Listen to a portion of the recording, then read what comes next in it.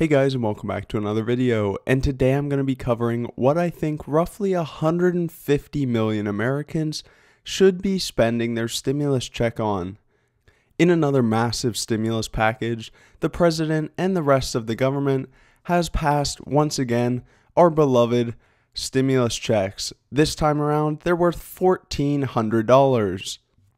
At this point, it seems like the US Treasury is just an unlimited money factory, which I'm not a huge fan of, but that is not the topic of today's video. The topic is, what should you be spending it on? As it's estimated that roughly 20% of people are spending their stimulus check on investments. So today I'm going to give you my two suggestions on what I think could be some great investments with those beloved stimulus checks. The first stock that I think could be a great pick with this extra money is SoFi. Now, what exactly is SoFi? It is a all-purpose banking app for your mobile phone. Not only is it just a banking app, it also includes your investments, your loans, your credit score, SoFi rewards, all of this all packaged into one easy-to-use and one very good-looking app. Now, many people, as you know, would have multiple different accounts when it comes to their banking, investment, loans, all of that. But it's said that around 80% of consumers say that this is due to the fact that there are inadequate one-stop shops. And so that is exactly what SoFi is trying to provide. Now, if you want to learn more about this company, I'm not going to go into too deep of a dive today, but I'll put a link in the top right corner of your screen right now to a video that I did on the company right when it came out. But other than that, let's get into the financials. Two of the biggest categories when it comes to financials in their net revenue as well as their EBITDA are both headed in the right direction. Let's start out with their net revenue. Last year, they did roughly $620 million. This year, we're looking at right around $1 billion. And by 2025, we're looking at $3.7 billion. You can see that the year-over-year growth is consistently above 30%, and in the short term, we're talking more about 50%. Now let's go ahead and look at that EBITDA, which is earnings before taxes and a few other things. You can see that they've actually been in the negative for these last couple of years, but 2021 is expected to be their first positive year. So hooray for that. And when you head all the way over to 2025, we're talking about roughly $1 billion in earnings. Now, obviously, all of that revenue is going to be coming from their increase in members. So let's go ahead and talk about that. You can see that consistently, starting in 2019 and going all the way up to today, they've been having year-over-year growth for different quarters of right around 50%. But this has been accelerating even more in late 2020. And in 2021, they're expected to reach 3 million members, which is a huge milestone and would represent 75% year-over-year growth. Another thing that I want to focus on is the growth of their multi-product members. Now, what exactly is a multi-product member? This represents any member who has been using more than just one of SoFi's many different products that they have on their app. And this growth has been even more rapid than just their general member growth. You can see that they have 95% year-over-year growth for this. And in 2021, they expect roughly 775,000 members to be using at least two of their products on the app. Now, why could this be such a great time to invest in this company? We've already seen how much their members as well as their revenue is going to be growing, and their stock price is not representing that. You can see that they've had a recent fall in the market coming from around the $25 range, and they're currently sitting at right around $20. Now, this was just due to that general market pullback, but that still provides us with a great opportunity to buy in now. And the second suggestion that I have for what you could potentially invest your stimulus check in is going to be not a stock, but it's going to be an asset, and that is going to be Bitcoin. Now, don't get me wrong, I am not a massive Bitcoin bull. I would consider myself to be cautiously optimistic about Bitcoin. I think it could have a great future, but there's also a few things that are very concerning to me. But currently, I'm especially optimistic because of the fact that these stimulus checks are coming out. Now, there's a few main reasons why I'm particularly optimistic because of the stimulus checks. Number one is going to be the fact that there's $1,400, and a lot of the people who are getting these stimulus checks are millennials. Now, what do millennials love? They love Bitcoin.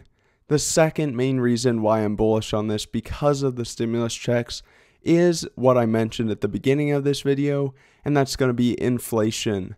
The more money that the US prints, the less that money becomes valued at, and the more valuable of an asset Bitcoin is going to be, in the same way that gold is also somewhat of a hedge against inflation. Now, this data is from the United Kingdom, but it still proves my point. You can see that research has found that cryptocurrencies are around 3 times more popular as a long-term asset among millennials compared to other generations, and also 20% of millennials in the United Kingdom have invested in some type of cryptocurrency. Who else has been getting involved in this cryptomania? Well, there is a ton of very popular celebrities with a lot of followers that have endorsed Bitcoin. Number 1 and number 2 on this list are who I consider to be the most influential. And number 1 you can see is Elon Musk. He has been all over the Bitcoin scene. He has hashtag Bitcoin in his Twitter bio. He has the little red eye profile picture, which is also part of the Bitcoin movement. He bought Bitcoin for Tesla, which they have made a ton of money off of, and he is constantly tweeting about this thing. Now, this article provides a great point that I want to emphasize. You can see that Elon Musk has also publicized the meme coin of Dogecoin, and that has led to a huge spike in this coin. Now, while you can try to ride the hype on Dogecoin and hope that you're not buying at the top, I would never ever suggest investing in any sort of meme coin like Dogecoin. If you don't know about it, there's an unlimited supply, which virtually makes it worthless. It's called a meme coin for a reason, so if you're gonna invest in cryptocurrency, make sure you're staying with the big players like Bitcoin, Ethereum, and a few others. And number 2 on the list is Jack Dorsey, CEO of Square and Twitter, another huge Bitcoin lover who has been in the game all the way since 2017. He spends, quote, thousands of dollars each week to buy Bitcoin, and Square has also purchased Bitcoin in October of 2020.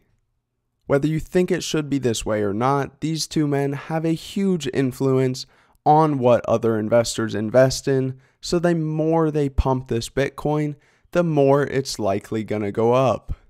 This article is a little bit old but still very relevant, and it covers the fact that JP Morgan put a long-term price target on Bitcoin of $146,000 and said that it will compete with gold for that alternative currency role.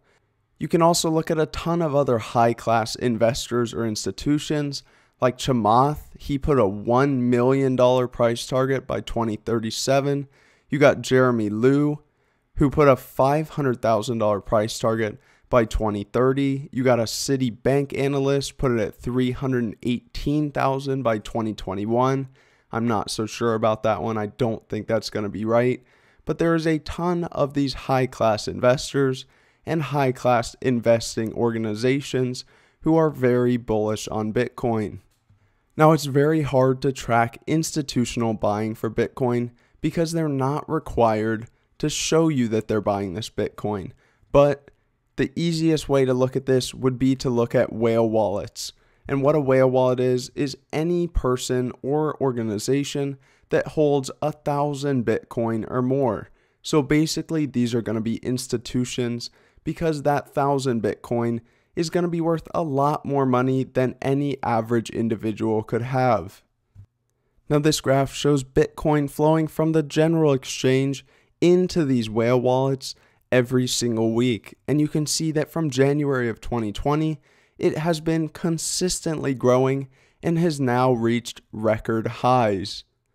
When you factor in just how bullish retail investors are when it comes to Bitcoin, and combine this with these huge institutions and celebrities that are buying Bitcoin, I think we could have a bright future in store, especially for short term. I hope you did go on to enjoy today's video, and if you learned something new, make sure you leave a like down below to show your appreciation, and subscribe so you don't miss any more videos. But other than that, I'll see you in the next one.